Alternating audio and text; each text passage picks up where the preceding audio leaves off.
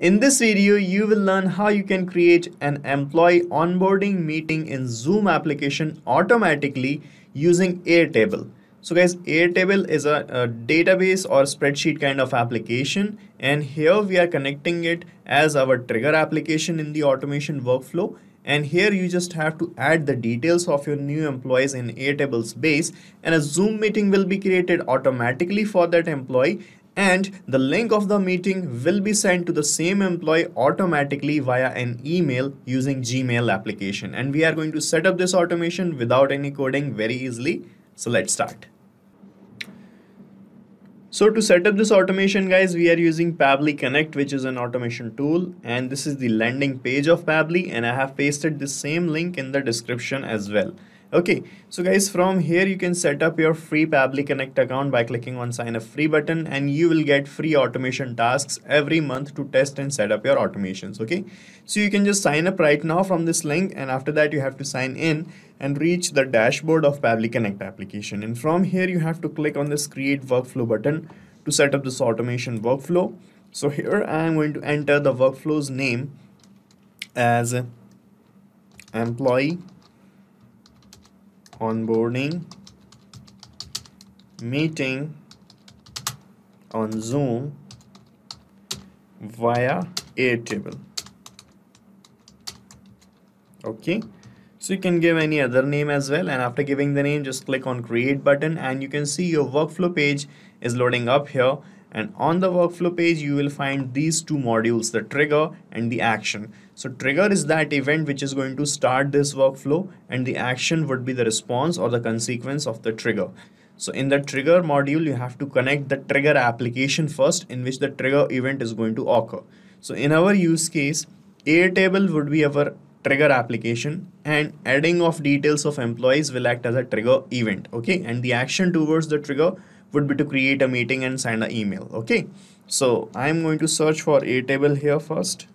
Here it is selected. Okay, then you have to select the trigger event as new record. All right, then click on connect, and from here select add new connection, and here it is asking for the API key of Airtable. So you'll get the key from the account section of Airtable. So you just have to go to your Airtable's base, and from here you will find this profile icon. From here you'll find this account section. So open the account section, and here when you scroll down you will find this key right here. You just have to open it and copy it and paste this key here in this field like this, and then click on save, and you will be connected with Airtable. Okay, so we are connected, and here it is saying every 10 minutes. Okay, this means this trigger is going to check for new data in every 10 minutes, and this workflow will run. Okay, if there is a new data in the rows. Okay, and here it is asking for selecting the base's name. So the name of my base is this. You can see employee details. This is my base. So I'm going to select the name from here, employee details. Okay, all right, and here you can see the table's name is selected like this automatically, table 1, because we have only one table right now named as table 1, right?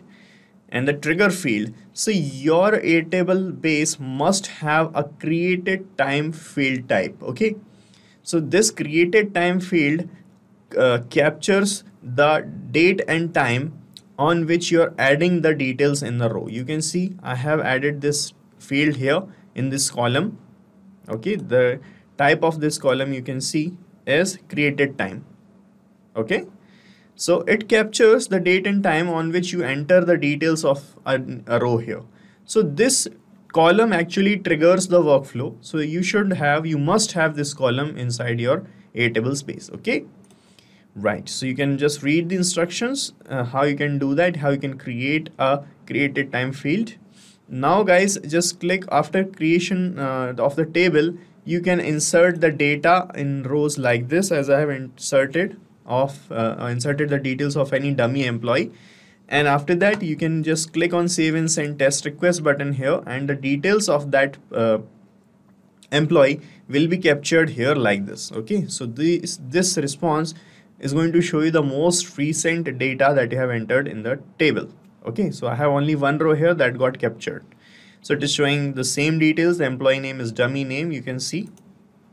Okay, department logistics, and everything is here.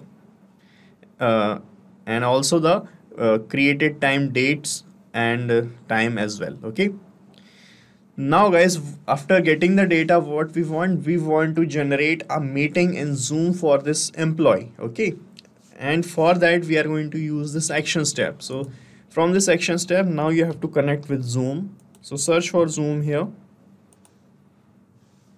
then select the action event as create a meeting, then click on connect button. From here select add new connection and then click on connect with Zoom. Alright, and you can see we are getting connected here. So as I have already logged in, it just got connected. If you are not logged in, it might bring you to the login window first. Okay, and you can see here it is asking the topic of the meeting, the type of the meeting, the start time, the duration. So guys, we have the test data here of any test employee or demo employee like this from Airtable. So we can fill in these details or map these details in these fields. And here you can see it is asking for the topic. So I am going to write the topic as employee onboarding meeting. Okay, this will be the topic. The type of the meeting is a scheduled meeting, because we want to schedule this meeting a day after we add the row here, we add the details here. We do not want an instant meeting. Okay, so to schedule this meeting, we should have a start time of the meeting as well, and you have to enter the start time in this same format as it has given here. Okay, in this YYMMDD, a T in between, hours, minutes, and seconds format. Okay, and here you can see in this first step, the trigger step, we have received the date and time of the creation of the field like this. Okay, so we can use this date and time, but we have to change this date and time. Okay, so we do not want to create an instant meeting. We want that when I enter the details here in Airtable, one day after that date, the meeting should be created, should be scheduled. So we are going to add one more day to this date, and we are going to keep the time as it is, and the meeting will be scheduled according to that date. So to change this date here, just click here on this plus icon in between these two steps, and another action step will open up here. From here, I'm going to search for date time formatter feature of Pabbly Connect. And here in the action event, I'm going to select this add/subtract time option. So with the help of this, we can add or subtract days, months, or hours or minutes or seconds or anything in any given date. Okay, so select this option, then click on connect.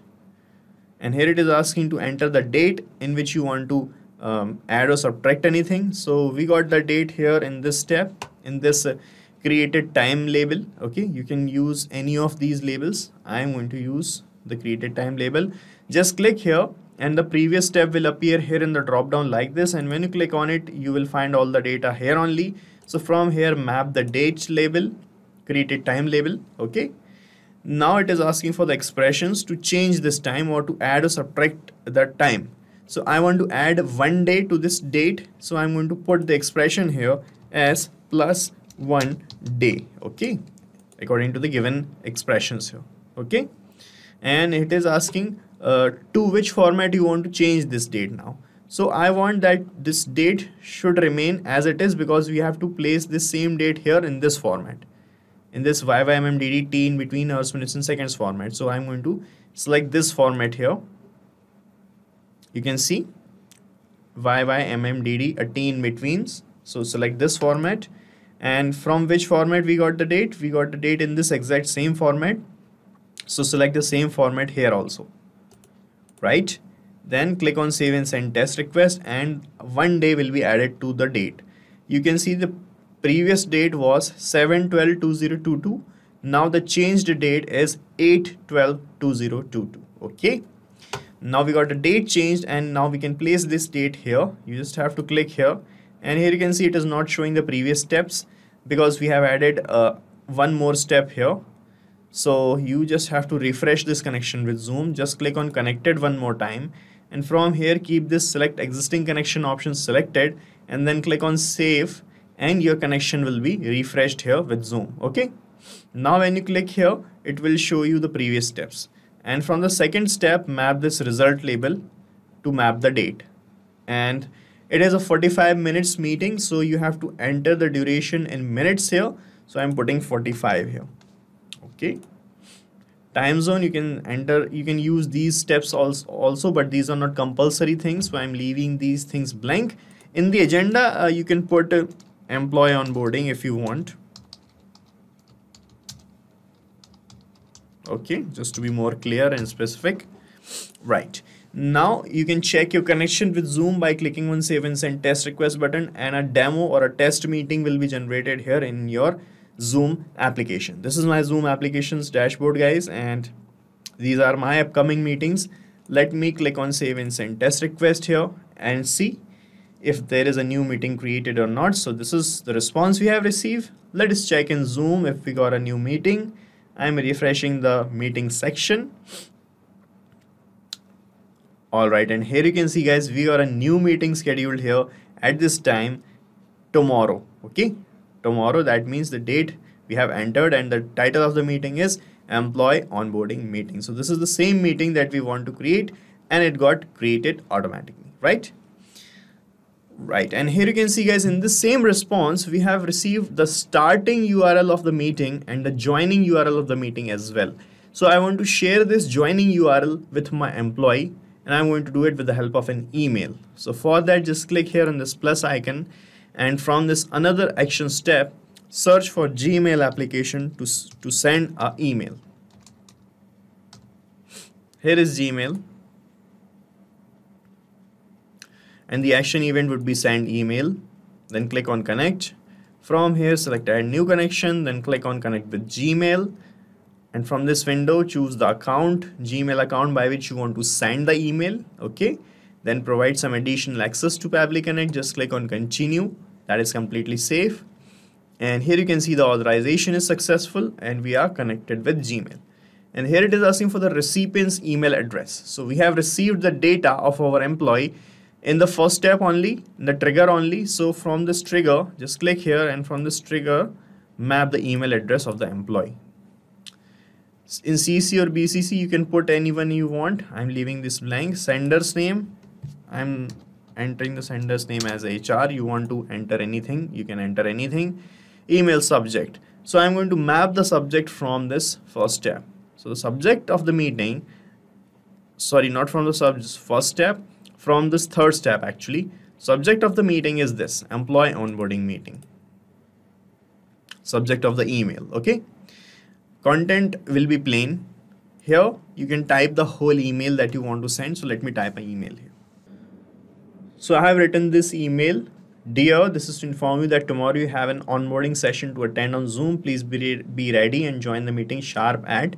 So here I'm going to fill in some details. After dear, I want to place the name of the employee, which you will find from this first step, from the trigger. So in the drop down from this Airtable step, map the name like this. And here, please be ready and join the meeting sharp at. So here I am going to map the time at which we have created the meeting. This is the start time, map it here. And you can join the meeting through the link. So here I'm going to map the joining URL from this last Zoom step. This is the joining URL. Okay. So this is how you can map the data inside the emails, and the fields or the labels that you have mapped here are going to change with every new email that is going to be sent automatically. Okay. That's why we map the things here. Okay.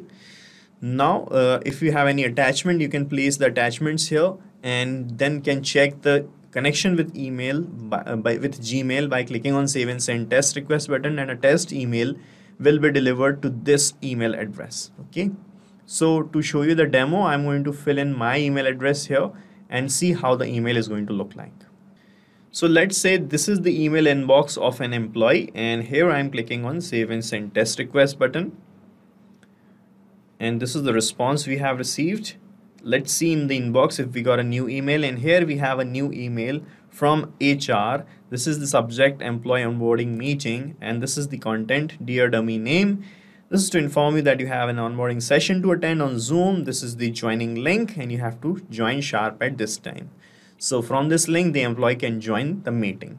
So this is how it is going to work, guys. This is how you can send the emails of meeting URLs automatically, and you have to set up this automation only once. After that, you don't have to do anything manually in this workflow.